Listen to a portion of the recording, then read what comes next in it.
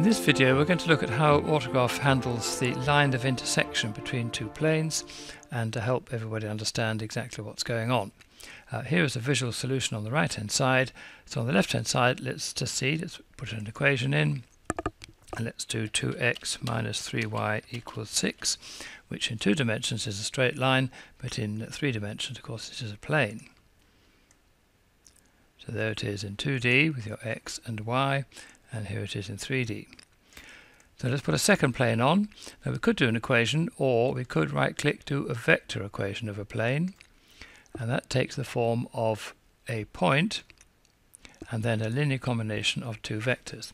So these default values will do very nicely, and there we have our second plane.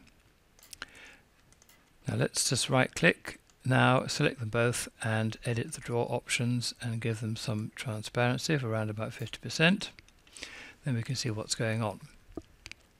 Okay, now we can select the two planes and right click, find the intersection line, and that gives you the answer, but of course that doesn't help you understand how that's done, but at least we've got the answer now, and here is the vector equation of the line and also the angle between the two planes.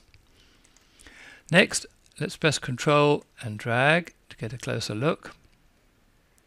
Now when the image is full of objects it's quite difficult to do this operation, so you want this button here for drag, and then you can move things around without selecting anything. So I'm going to put a point on the line. Now it's not always obvious, you can put a point on the plane, but is the point on the line? Let's just delete that. Well, the way to find out is to make sure by selecting it and then moving the X.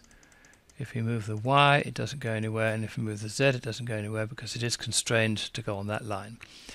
So that's good.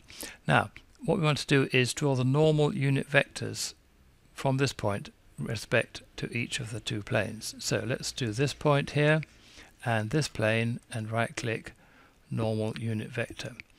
Okay, it's round the back it would be, so let's just use the hand now and go to the other side, and there it is. So now we want to do the same point but the other plane, and right click.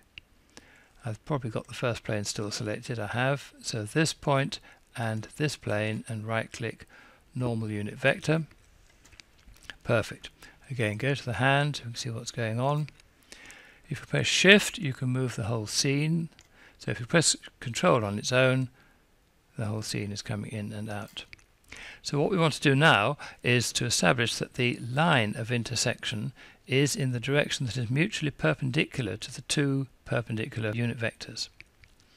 Okay, so the best thing to do now is to do a cross product. So if we do this vector and put the answer here, and then do a right click, cross product, by the right hand screw law we do indeed get a vector going down in this direction.